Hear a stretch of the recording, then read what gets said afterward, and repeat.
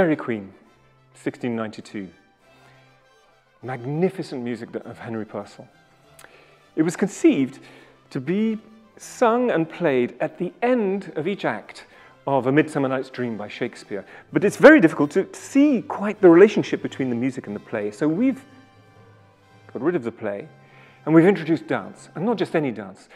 We've introduced the dance of a choreographer called Mourad Merzouki and his company.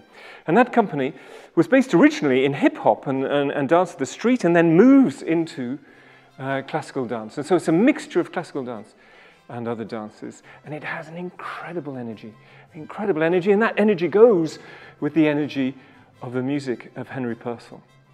But of course, we need energetic singers as well. And those singers come from our Jardin de Voix. It's called the Garden of Voices. And this Jardin de Voix, we audition in Jardin de Voix every 2 years. And throughout the world. So we'll audition in the East, we'll audition in London, in Paris, and we'll audition in New York, and try and find the best singers of their generation.